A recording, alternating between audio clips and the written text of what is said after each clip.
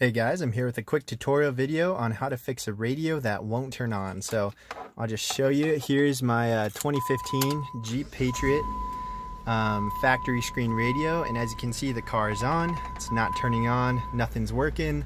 It's just completely out of power. So a quick fix for this is, a lot of times when you're messing with your battery, maybe you had to get jump started or something, or if you're taking off this paneling and tinkering with the radio or anything, it can just kind of overwhelm the fuse. So that's usually what it is, a quick fuse change. So you'll go ahead and grab your manual from your glove box, go on the index and look for fuses. As you can see, fuses are on page 111.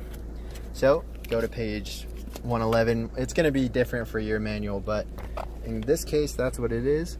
And then you're going to look for the radio one, which is right here, and that's going to be in cavity 20, and it's a 15 amp blue fuse. So ideally you're going to want to buy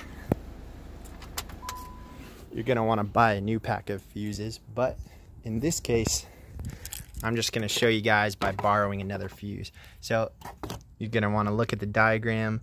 So it said cavity 20 was the radio, which is right there.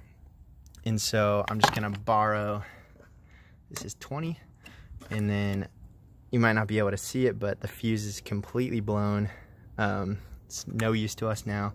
I'm going to borrow this one. This one's for the sunroof, I believe, and just switch it in there just to see if we have that was really the case. So plug that back up. We're gonna start the engine again. As you can see, it's working just fine. And let's just play something. The Eagle. Perfect. Everything's working well.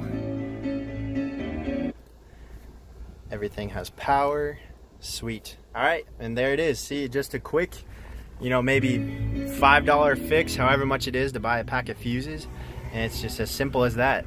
So thanks for checking it out. I'll see you next time.